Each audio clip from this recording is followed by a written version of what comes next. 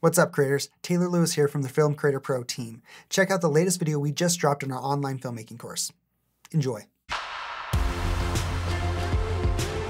Making content is hard work, whether it's a film, a commercial, a mini documentary, or whatever. However, the more work you do at the very beginning of this process to define your vision, the more smoothly things will run during the actual production. The tools we use to visualize our shots, and really most filmmakers use, are these: lookbooks, shot lists, and storyboards. Now I'm going to say up front that you're not creating a rule book that you absolutely have to follow. I mean, you can do that, but you don't always have to. I mean, we don't. It really just depends on what you're shooting. Like if we were doing a mini doc, we'd probably just make a lookbook and call it good. But if it's more of a high-end project like one of our Amazon gigs, we would probably do all 3 steps. Then there are times where you skip the lookbook and just do a shot list.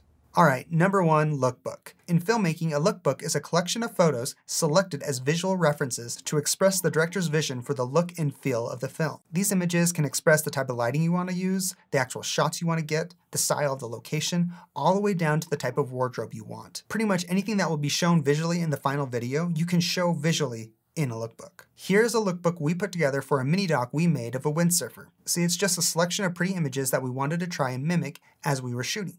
In fact, for this shoot, this is the only step we did. We printed these pages out, laminated them, and every so often during the shoot, we referenced them to make sure we were getting what we wanted. Number 2, shot list. The shot list is just a more detailed version of the lookbook. What you do is go through the script and plan out every shot you want to get. And yes, I mean every single shot from beginning to end. Now, if your video doesn't have a script and it's more of a run and gun style shoot, you can still make a shot list. It just might not be as detailed as one where you have a script. Now, as for detail, you can go as deep as you want with your shot lists. I've seen people break down the shot they want, who will be in the shot, where it takes place, the props they will need, the type of lighting they want. They will even list the gear that they will need for that particular shot. We don't normally go that detailed. We kind of do like a kind of a happy medium. Now what we typically do for smaller shoots is we make a shot list inside the Notes app of an iPhone. That way we can share it between the 3 of us and we can check off shots as we go. For larger shoots, like something we do for Amazon, we would make storyboards, which is a mixture of a lookbook and a shot list. Usually to make an effective storyboard, you need to first make a shot list and a lookbook,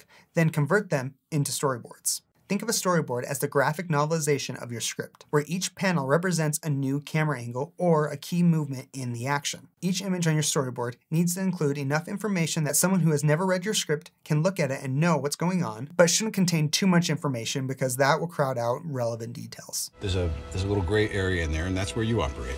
The traditional way to make storyboards is to hire a storyboard artist to sketch out every shot and scene. This can cost anywhere between $500 and $1,000 for a short video. Now, depending on your budget, this might not be an option. So another thing that you can choose to do is to take pictures on your phone and use those as the storyboard frames. This might be a little less professional, but still gets the job done. Okay, so those are the 3 tools that you can use to visualize your shots. Now, like I said at the beginning, you don't always have to use each one of those tools. Just use the ones that make sense for what you're doing. Alright, see you in the next video.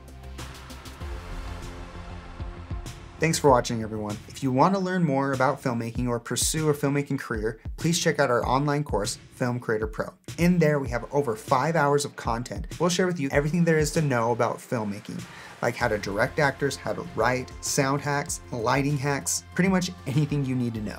In our opinion, it's a pretty rad course, and we would love for you to be a part of it. So please check it out at filmcreatorpro.com. And while you're there, sign up for our free 40-minute training where we share our top 10 secrets to a 6-figure income. And don't forget to do that YouTube thing to like, comment, and subscribe. We're done. I think I got it. Wrapping this thing up.